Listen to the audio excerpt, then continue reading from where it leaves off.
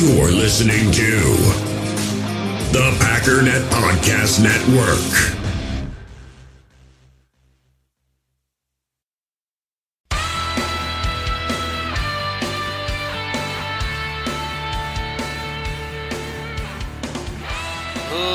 Ladies and gentlemen, welcome once again to the Packernet Podcast. I am your host and resident fanalist, as always, Ryan-Schlipp.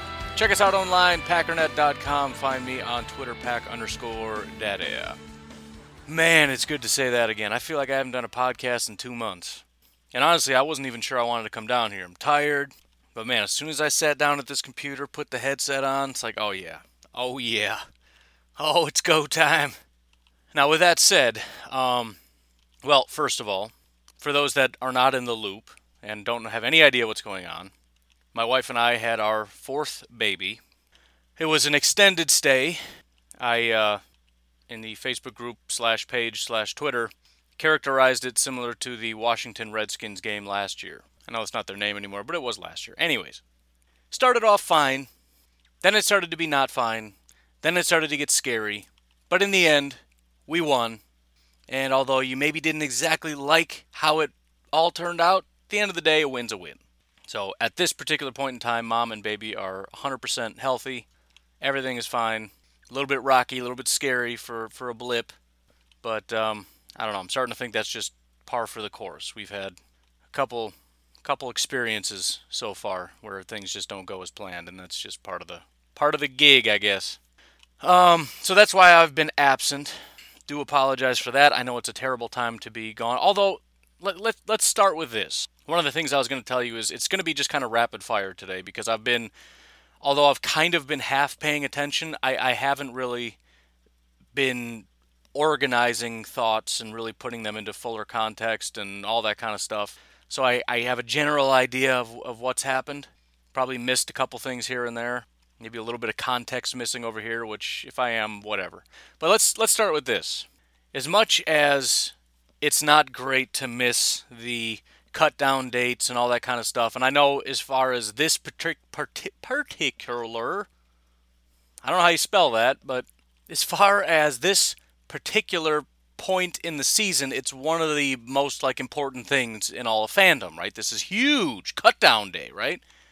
But honestly, is it? Is anything that happened consequential even a little bit? I don't think it is.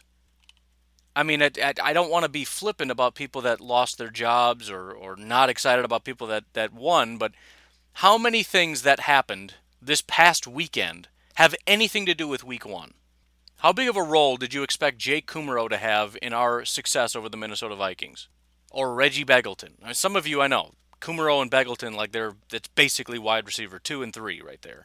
But if we step back from fantasy land a little bit, they were going to have no impact. I don't think any of them, maybe Kumerow gets a couple snaps. I don't think either of them were even going to play. So cut down day has some ramifications, and no question it's one of the more exciting things that goes on during that period. We've all been doing 53 projections and all this stuff, and who's going to be on the team and who's going to be off, and are they going to sign them to this practice squad and all that stuff. But ultimately, and I'm not talking about IR, I'm not talking about injuries because there's a couple things that have some implications. I'm talking about the people that were a part of the cut downs that are no longer a part of the team. It really doesn't have an impact on the season very much. Now, maybe further down the line, if there are injuries, we can have concerns.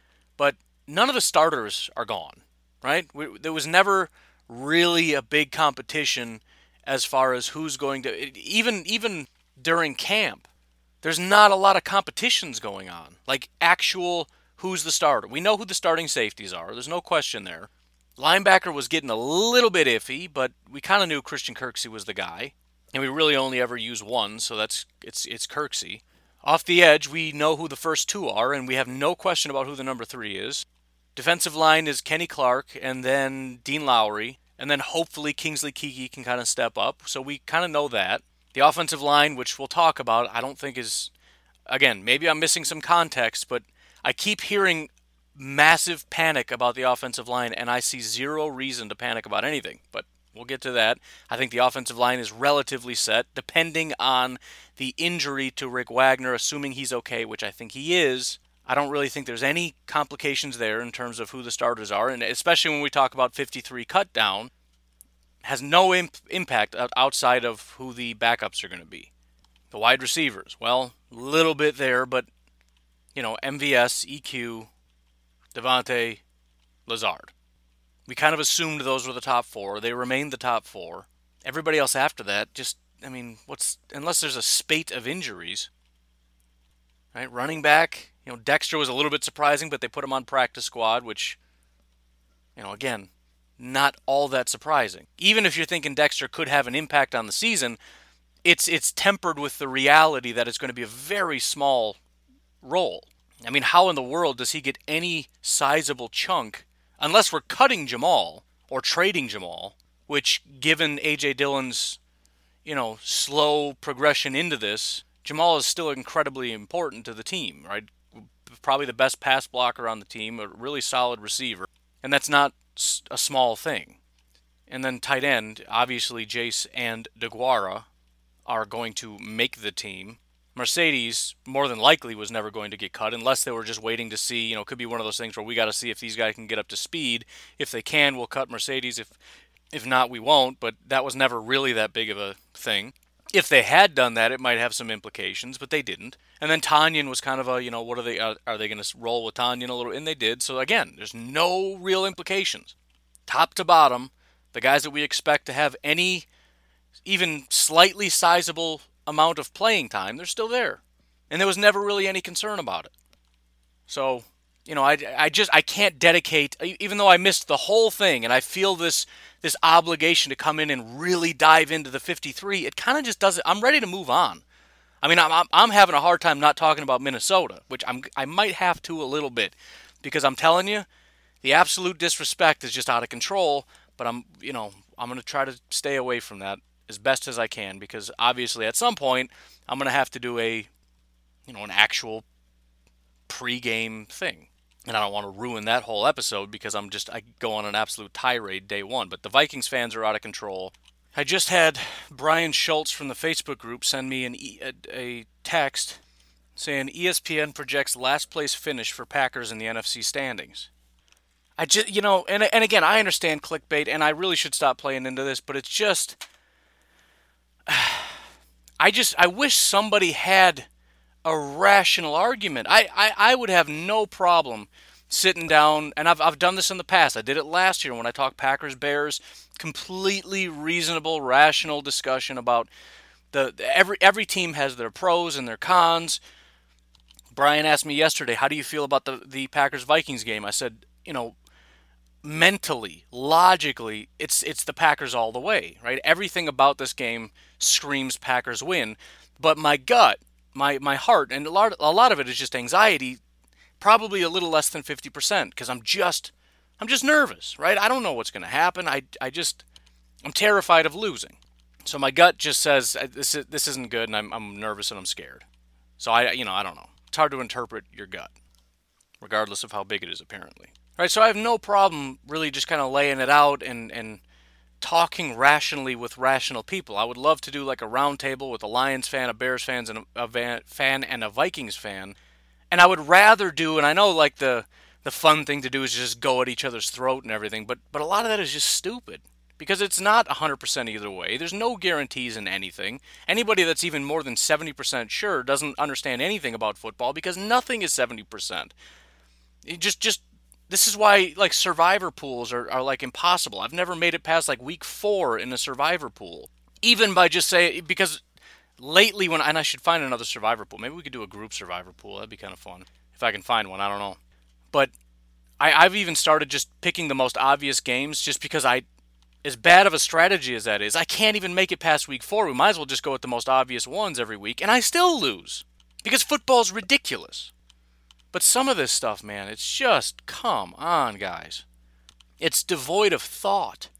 And some of this is on purpose, some of this is clickbait, but I don't even understand. I try to be a little clickbaity sometimes because I want people to be interested. But just saying stupid stuff because I want people to show up and yell at me, right? Like the Vikings thing. I got a ton of attention from Vikings fans. I don't want that kind of attention, right? I don't. I don't want stupid people to show up and come at me with stupid arguments that don't make sense. Because that upsets me. Right? It's not that I'm against disagreement. I just can't handle Packers will finish 4th in the NFC North.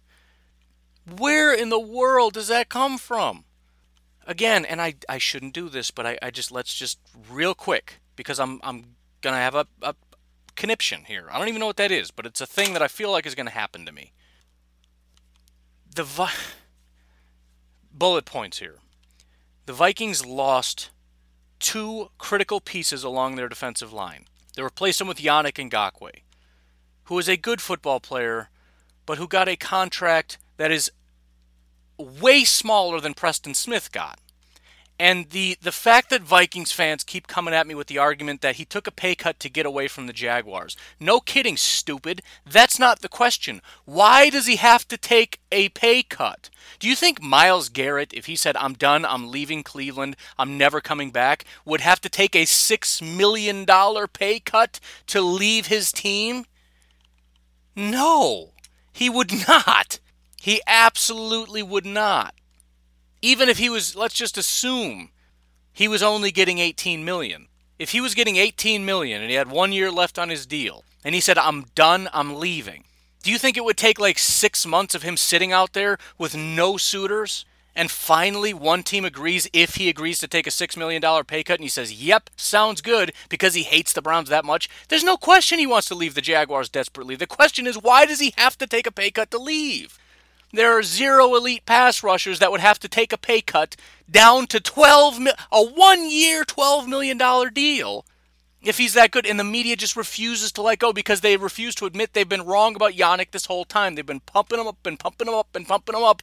And rather than just say, you know what, Pack Daddy, you were right. He's not that good. I was wrong, but clearly you were right because he took a $6 million pay cut and a 1 year contract. Turns out Pack Daddy was right. He's not actually all that good. He's not as good as he was cracked up to be. I talked about it before when everybody was freaking out about we should go get Yannick. And it's like, you know what? He's going to be expensive, and we already have 3 that we like, and he's not actually as good as he's probably going to get paid. Well, it turns out he didn't even get paid that much because the rest of the NFL knows he's not actually that good. Anyways, moving on. You don't have any corners. Oh, you're so stupid. We drafted Cam Dantzler and Jeff Gladney. You're so stupid. And we got Mike Hughes. He was a first-round pick. Yeah, and the 3 guys that left, 2 of them were first-round picks and one of them was a second-round pick, and they were garbage and they're not with your team anymore. That's number 1. You know how much NFL experience Jeff Gladney has? 0 NFL experience. You know how much NFL experience Cam Dantzler has? 0 NFL experience. You know how much experience your 5th-round pick Harrison Hand has? 0. You went out and got 3 corners, not because you've got elite corners everywhere, but because you desperately need them because you don't have any. You have Nate Meters, who had 11 snaps and is garbage. You have Mark Fields, who had 6 snaps and is garbage. Mike Hughes and Holton Hill are the only guys that have played. Holton Hill had 168 snaps. Mike Hughes had 500. Mike Hughes had a 58.7 overall grade, which is bad. I mean, technically below average, but he's not good at football, and he was drafted in 2018. So he had 2018 and he had 2019, and he still can't get on the field, even though all your other, and I know there's injuries, whatever. He's just not good, man. And again, I don't like the argument of, well, he's good when he's not healthy, if he's never been good before. You can't just impute goodness to a guy that's never been good because he's been injured. You also have to prove you're good first. You can't just go to the NFL, hurt your ankle, and then play terribly, and then continue to play terribly, and then say, well, he's good when he's healthy. How do you know? You've never seen him play good. What, because of 1 game? Like Jeff Janis had 1 good game, or Kumaro had 1 good game, or Geronimo had 1 good game. Everybody has 1 good game, for crying out loud. It doesn't make you a good football player. Good football players are good football players because they're only bad for 1 game out of the year, not because they're good 1 game out of the year. Give me a break. You have no good corners anywhere. You have very good safeties. Not even going to argue with that. Never have, because I'm not just being biased, I'm just being honest. Your linebackers are massively overrated. You have 1 guy that was good last year, and that was basically the only time in his career he's ever been good at anything. Maybe he repeats it, but it's very unlikely, and even if he does, it's him and nobody else, because Anthony Barr has never really been good as a linebacker in the last, 3-4 years? despite the fact that the media refuses to say that and they just keep talking about how great of a duo this is. They're not good at stuff. There's entire highlight reels of just them getting embarrassed. I remember, I watched them. I laughed very hard because I've been sitting here talking about how not good they are. And Vikings fans were furious about how trash they are because they kept messing up. Entire games were lost because your linebackers couldn't cover people and couldn't stop the run. But I guess we all just forgot about that because now we have to talk about how elite they are, because deluding yourself for a couple more weeks until you completely tank in the regular season apparently will at least make you feel good for a little while, which is fine. Go ahead and delude yourself. That's fine. Your offensive line is trash. You know it is. You've got a good running back who can't stay healthy. You've got Thielen, who is now by himself. You've got Justin Jefferson, who you drafted. That's great, but he's not Stephon Diggs. He's also been relegated almost entirely to the slot. So if they're going to put him outside, he's going to be brand new to that. And if they just put him in the slot, he's only going to be out there when you have 3 wide receivers, which is rarely. Which means what? Olabisi Johnson is your wide receiver too? Maybe Tajay Sharp? I don't know. It's not a good football team. I'm sorry. I'm sure you'll make it work. I'm sure you'll win a decent chunk of games. But the fact of the matter is, last year the Packers and the Vikings had a extremely easy schedule. The Packers steamrolled all these garbage teams and the Vikings did not.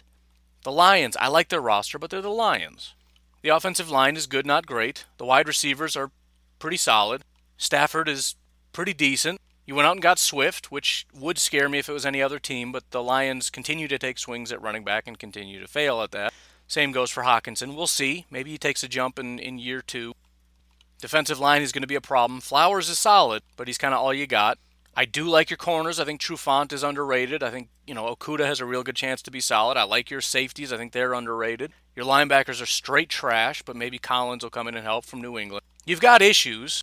Probably less than the Vikings, but, that's a separate issue. It is what it is. I mean, if Detroit was any other team, if that was just a roster, you'd look at it and go, that's pretty solid. But you got to factor in that it's Detroit. And then there's the Bears, who I really felt like there was a chance that they were going to do something special, but that entirely hinges on what the quarterback can do. It really does. Now, if you don't believe in...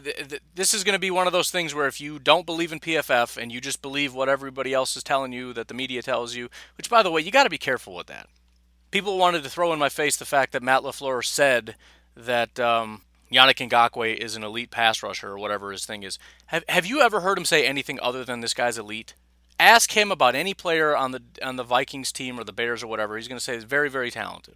He said Kirk Cousins is elite. He talked about Christian Kirksey. It was funny because I was looking at it. Somebody threw out something about Christian Kirksey and how great he is. And then he talked about that wide receiver, Malik Taylor, that we ended up keeping. How he's got all these explosive attributes and all this stuff. And Packer fans get excited about it. It's like, dude, he just says nice things about everybody. Stop listening to Matt LaFleur when he says stuff. Seriously. Because everybody's elite to Matt LaFleur. Because he's a polite person. But Mitch Trubisky won the job in Chicago. That doesn't help anything. Now again, just like every year, it's possible he figured it out. But the best case scenario for this team is that they put Nick Foles in. Nick Foles is a good enough game manager. Montgomery, who is now injured, takes a step so they can lean on running the ball and just distributing the ball efficiently to Robinson and Miller, who hopefully Miller takes a step. None of these things are guarantees. We're just hoping everybody gets better. Which, if we allow that same thing to every team, then they're still in the same hole. The offensive line is very rapidly eroding. It'll be interesting to see if some of these guys bounce back. You look at a guy like Charles Leno. He was solid for about 4 years, had a terrible year last year. Why? Is he going to bounce back? Is there something I'm missing? I don't know. Cody Whitehair is really weird. His rookie year, he was the third best offensive lineman. Then he took a step back to being good for 2 years, and then he took a step back to being average. Why is he getting worse every year? That doesn't make any sense. Jermaine Ifedi, who apparently is going to be their right guard, is pure garbage, and Bobby Massey has never really been all that good, and at his age of 31 years old, there's no real hope of him getting any better. So you've got a subpar offensive line. You've got Jimmy Graham and Cole Kmet, which is just horrific. You've got Mitch Trubisky, who apparently won the starting job, which is horrific. You've got Montgomery, who you hoped would take a step, although everybody hopes that their young guys take a step, and then most of the time they don't. But either way, he's injured, so he won't be playing for a while. The defensive line is still solid, right? You've got Khalil Mack. I think Quinn is somewhat underrated. He doesn't really grade out all that well, but in terms of his ability to bring pressure, he does a good job. The reason he doesn't grade out very well is he's terrible against the run. He is a solid pass rusher, though. which at the end of the day, that's what matters. He is an upgrade at pass rush. See, I can admit that. Yannick Ngakoue is not an upgrade. He's maybe, I'll grant you that he's about the same as Everson Griffin, although I don't know that that's necessarily true, especially when you consider his ability to stop the run, which is 0. I think Robert Quinn is an upgrade for the Bears. You still have Akeem Hicks, who's solid. I think Fuller is massively overrated. Bears fans will never admit this. They think Kyle Fuller is still an elite cornerback, and they will throw the fact that he was a Pro Bowler in my face, which is hilarious. But the fact is, after Vic Fangio left, Kyle Fuller had to go back to doing what he's not very good at, which is playing man-to-man coverage. The Bears are another team that are desperately swinging at cornerback every chance they get, which is very rarely because they don't have any draft picks ever. But they did get Jalen Johnson in the second round. We'll see what he can bring. Linebackers, see, and again, I don't know, man. Everybody says they have elite linebackers, and Roquan is one of the better young rookie linebackers in the game. PFF says he's straight trash. His overall grade was a 52. His run defense grade was a 53. His pass rush grade was a 51. His coverage grade was a 55. Translated 67th out of 90 overall. 63rd out of 92 against the run. 46th out of 76 in coverage. In other words, terrible. Danny Trevathan, I'm pretty sure this is a picture of Rashawn Gary. Dude, that is... Seriously.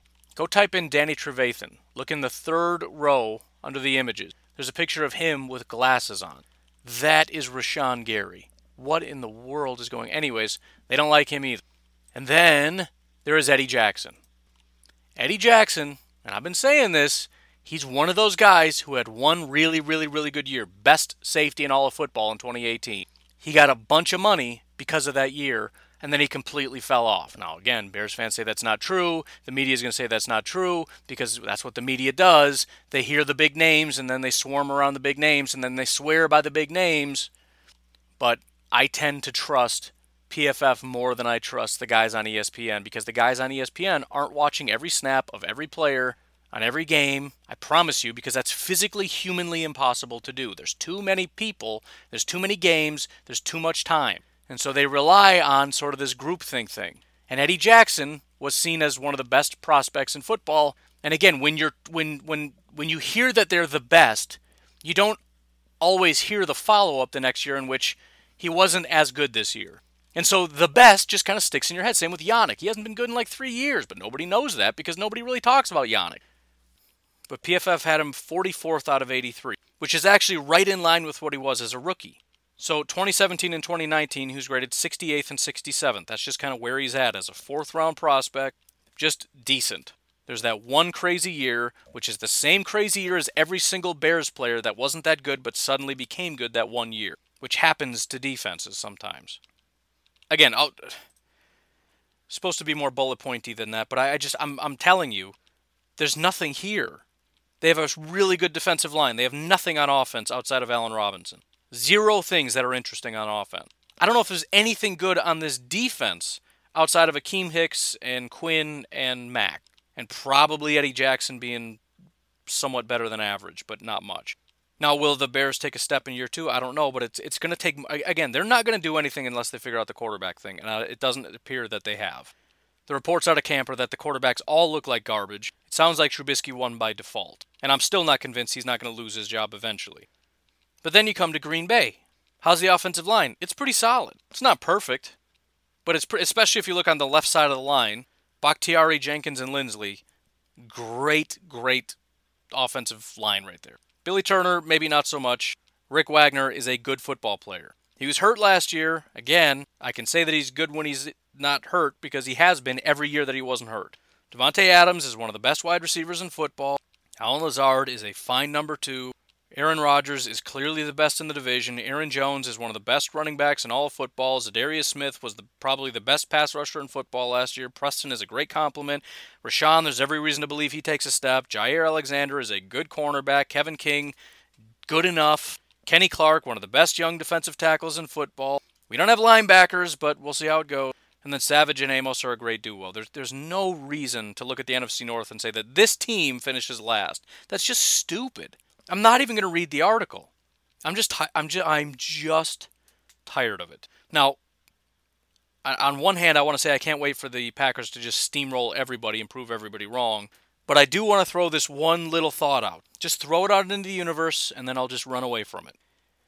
There's a lot of talk about the Packers being fraudulent 13-3, which, you can take issue with the word fraudulent if you want. I don't really care. The point is, the play didn't match the record, and there shouldn't be any question about that. And the thought process on my part is, assuming certain things take place, especially along the offense, right? The defense kind of settles in as they go into more basically year 2, right? It's not literally year 2, but it's technically year 2, because most of these guys are only going into their second year on the defense. So assuming they all improve a bit, and assuming we've got a better understanding of the offense in year 2, my expectation is we win less than 13 games, but are a better football team.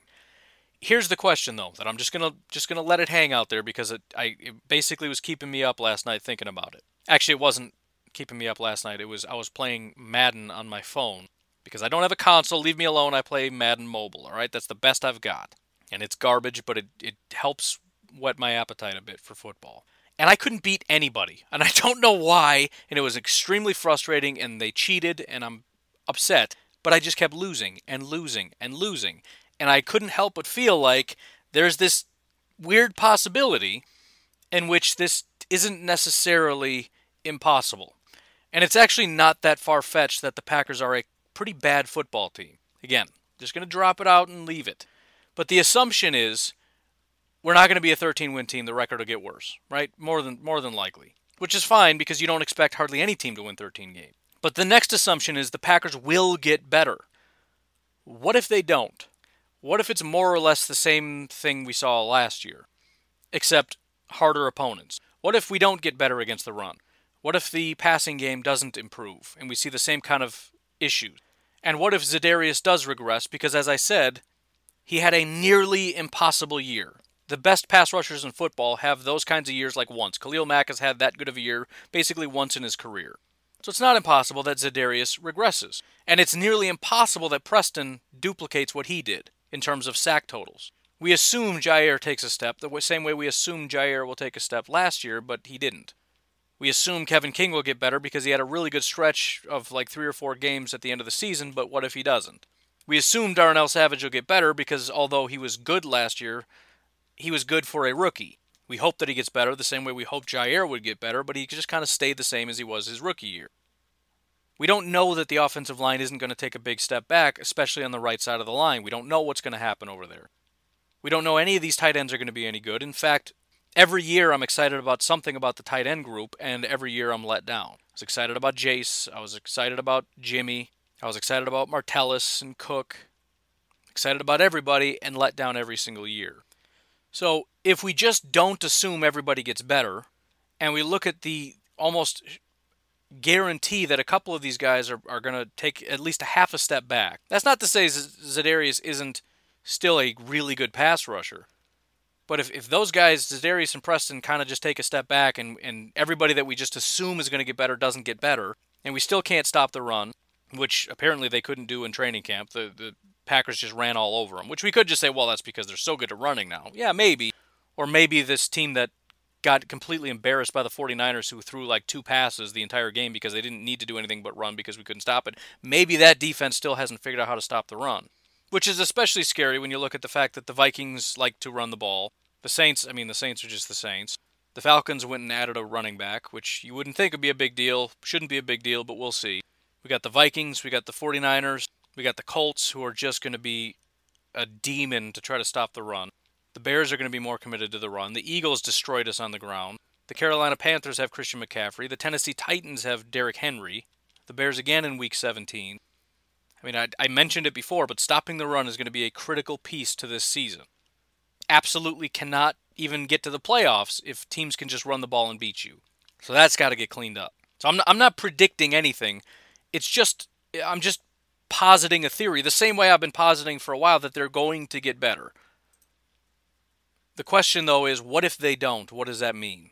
It's probably not good, because the team we saw last year was barely good enough to be a playoff team. The reason that they got to where they were was a couple of really solid defining characteristics, which hopefully can stay the same. Number one, it was a team that had 100% belief and confidence in themselves, which is something we haven't seen from a Packers team in a long time. Under Mike McCarthy, it was a team that just gave up. If things weren't going well, they quit and they lost. This team never gave up. And largely, the defense was the other key component. The Packers had a really good offense and a really good defense, and occasionally they would fail. But when one would fail, the other would pick up the slack. And we've seen several times where the defense would come up big and make big plays down the stretch, which is something we never used to see in the past. And those couple characteristics are what carried this team that really was a dysfunctional unit all the way into the playoffs and through the playoffs, which again, doesn't mean they didn't deserve it. They did deserve it because they had those characteristics. And those characteristics matter, clearly, because they translated into a bunch of wins. But again, we don't know what 2020 brings, and that kind of makes me nervous. And I'm sorry if I'm being a bummer on my return to the podcast, but it was a thought, and should at least put it out there. But again, it has nothing to do with the macro sense of believing the Packers will be the worst team in football. There's no reason to believe that. It's possible. The same way it's possible the Vikings are last in the division, the Bears and the Lions are last in the division. But it's much easier to make that case for the Vikings, the Lions, and the Bears than it is for the Packers, which is the point. As much as you could say, well, anybody can make the claim that they're going to get better. Not really. I mean, you can technically because it's possible, but there has to be something behind it if you're going to actually posit that as a theory. What is your foundation for believing that for the Vikings? I got nothing. Yannick is a downgrade. Justin Jefferson is a downgrade. Your corners are likely downgrades. Your one good linebacker is going to have a down year, down to what he always is. I mean, when everything good about your team is everybody playing their best. Danielle Hunter had his best year ever. Kirk Cousins had his best year ever. Eric Kendricks had his best year ever.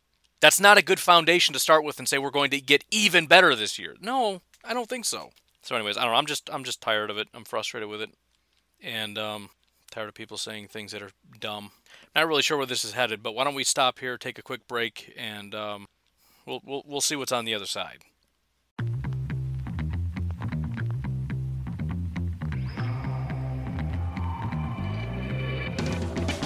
Ladies and gentlemen, let me ask you a question.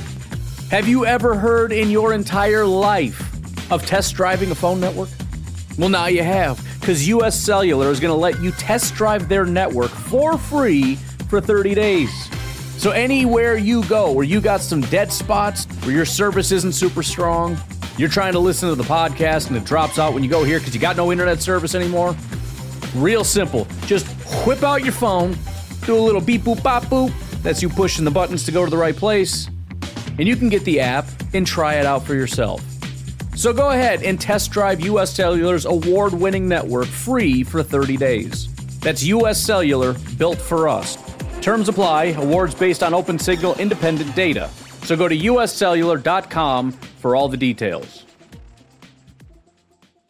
I want to tell you guys real quick about our new sponsor, Factor. Factor makes delicious, ready-to-eat meals, and they get sent right to your door. They have 35 different options every single week that you can choose from, including keto, calorie smart, vegan and veggie, and more. And there's even more to enjoy with over 55 nutrition-packed add-ons that help make your weekly meal planning even more delicious. There's no prep work. There's no messing up 6 different bowls, mixing stuff. Factor meals are 100% ready to heat and eat. No prep, no cook, no cleanup. Factor is also very flexible with your schedule. You can get as much or as little as you need by choosing between 6 to 18 meals per week. You can also pause or reschedule your deliveries anytime. Factor is less expensive than takeout, and every meal is dietitian approved. So head to factormeals.com/PackDaddy50 and use code PackDaddy50 to get 50% off. That's code PackDaddy50 at factormeals.com/PackDaddy50 to get 50% off. So why don't we start with this whole debacle on the right side of the line? Now, there's two different dynamics here, and I don't want to get them mixed up because this is one of those areas where it's easy for people to want to say things to just move the goalpost back and forth to whatever suits them. There's the dynamic that people are injured, and then there's the dynamic of what the Packers want their starter to be, remove injury from the equation. Everybody is making a very, very, very, very, very big deal about what the Packers want the starting lineup to look like. Let's remove injury from the equation for now. Again, we're removing that from the equation. So let's burn that into your brain, because I know how this works. I start talking about things and they're like, yeah, but he's injured. No. Separate discussion. There are a lot of people who are making a big deal about the Packers haven't decided who the starting right tackle is going to be or whatever. I have zero reason to believe that that's true. Well, the coach said it. Of course it's written. No. Here's a question. Who cares? Who cares what the coach said? Let's revisit the whole thing. Remember when the people on the Packers beat were throwing a temper tantrum? Remember that a couple weeks ago or so? And I was saying I was getting tired of it, and a couple of them didn't bother to participate in that whole thing, and a couple of them just refused to stop. You know what I'm referring to? It's the thing where the Packers said, you're not allowed to say who's starting where because it gives us a competitive advantage if the Vikings don't know who's starting where. So we have people in the media going to the Packers and saying, who's going to be your right tackle? And LaFleur says, I don't know, we haven't figured it out yet. And everyone goes, oh my goodness! Can you believe it? There's an open competition, and maybe Billy Turner, and maybe it's Elton Jenkins, and what are we going to do? Like, are you serious? You're going into a frenzy over that? And again, it's one of those things where we got to take things in context, and maybe I'm missing something here, but if you have a reporter come out and say, are you considering starting Elton Jenkins at right tackle? And they go, well, we're leaving our options open. That doesn't mean anything because you asked the question. It's different if they come out and say that we're going to try Elton Jenkins at right tackle because we're really concerned about Rick Wagner and his injury, and we just really think Billy Turner's garbage, and we just don't know what to do, so we're going to try Elton there, and maybe we're going to have to put him there. That's not anything that anybody has said. And it's one of the weirdest things ever. And I understand if you're just reading an article in which people are making a big deal about it, and then you make a big deal about it because it sounds like that's information, but to have these reporters ask questions, which you got to understand, when you're asking a question, you're leading into something. But yet reporters don't take it that way. They take it as confirmation that my suspicions are correct. For example, I could pick any random wide receiver. I could say Equinemius. And I could say, Equinemius looked really good in camp. What do you think the odds are that he gets a good amount of playing time against the Vikings? And they say, we really like what Equinemius did, and he's really making strides, and we were really excited to get him back from injury, and we think he can have a real big impact on this team. Blah, blah, blah, blah, blah, right? All coach speak nonsense. Not that it's necessarily nonsense, but it's all just coach speak. And again, they're only saying nice things about him because I picked him out of the pile. And then I go write an article that says the Matt LaFleur singles out Equinemius and talks about how great he is and talks about his impact on the team and what the... The same thing would have happened if I picked MVS. Or, as we saw, Malik Taylor. When asked about Malik Taylor, what did Matt LaFleur do? He went on a big tirade about all his elite attributes and explosion and all this great stuff that made it sound like he should be our number 2 wide receiver. He's only saying it because you asked. And obviously they're keeping him for a reason, but if you put it in the fuller context of how does he compare to Alan Lazard, it's quite a ways down the list. So the fact of the matter is there are injury concerns, but if we just, again, remove injury from the equation. I have zero reason to believe that Rick Wagner is not the right tackle, Billy Turner is not the right guard, Corey Linsley is our center, Elton Jenkins is our left guard, David Bakhtiari is our left tackle. And I genuinely don't think the injuries are that substantial. Maybe they are, but again, the Packers want there to be as much mystery as possible. They want there to be as much doubt as possible. This whole thing where we might have a left guard playing right tackle is the best possible scenario for messing with the Vikings because they have to try to prepare. And if they don't know who's playing guard or tackle, they don't know if Rick Wagner's playing, they don't know if Billy Turner's playing guard or tackle, they don't know if Elton Jenkins is playing left guard, or right tackle, they don't know if Lane Taylor's going to be playing, and if he is he going to be playing guard? Could he possibly be playing tackle? This is all great for the Packers. And they want this to be the thing. And I get questioned, well, why haven't they called Jared Valdir? It's simple. Because you're panicked about it and the Packers aren't. It's because there's mystery in your mind, but not theirs. They know what they're doing. They're not worried about right tackle. There's slight concern about injury, but the fact of the matter is the biggest thing that they have going for them right now is the fact that they know something that the Vikings don't. They know, again, pending injury, who the right tackle is going to be, who the right guard is going to be. They're not just a couple days away still trying to go, oh man, I don't know, what should we do with this offensive line? Well, maybe we could put him here. And no, they got it figured out, man. They got their depth chart all figured out. I promise you they do. They don't want the Vikings to know. So every time you ask, up until the day of the game, they're going to go, I don't know. It's the same reason why all during the season when there's injuries, they wait until the last possible second.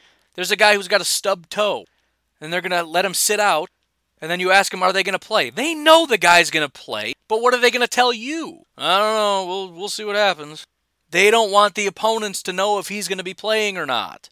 And we got everybody whipped up into a frenzy. Oh my goodness, we got to call in Valdir. It's a disaster.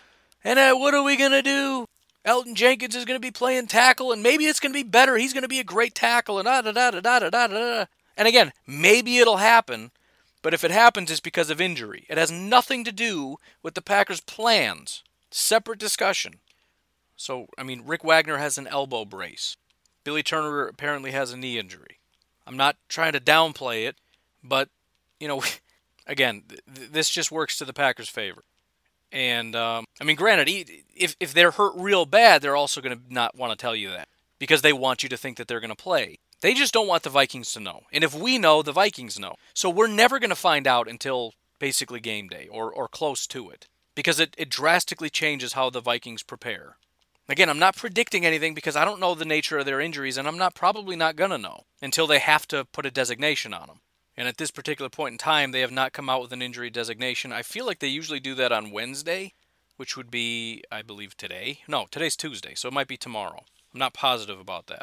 But again, it feels similar to what I said about the practice squad, where it feels like big news because it should be big news, but it's really not that big of news. Now, this is really big news if we genuinely believe Rick Wagner and Billy Turner are injured, because now it's like, what in the world are we going to do? But assuming these are things that these guys can work through, and I genuinely believe that it is. It's possible that it's not, but how many times have we seen guys throughout the training camp get injuries, and they sat out for a very long time, not because they're really hurt, but just because we want to make sure that they're healthy.